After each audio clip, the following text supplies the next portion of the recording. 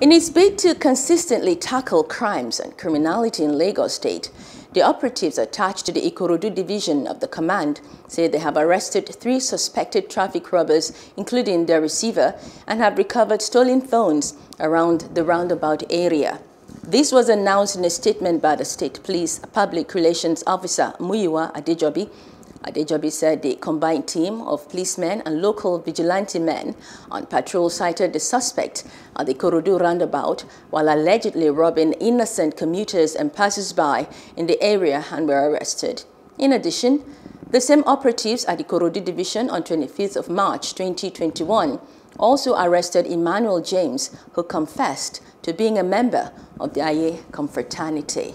Hope you enjoyed the news. Please do subscribe to our YouTube channel and don't forget to hit the notification button so you get notified about fresh news updates.